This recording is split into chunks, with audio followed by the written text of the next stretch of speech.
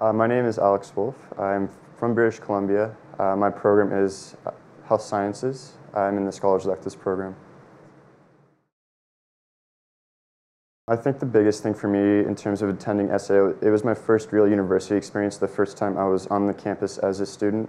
I think that was sort of a special moment for me, just realizing that it's finally here, because I've been waiting to go to university for a long time. I think it was a great experience because it helped me with all the little things that I didn't know in terms of scheduling and all the breadth requirements that I needed, so it was great all around.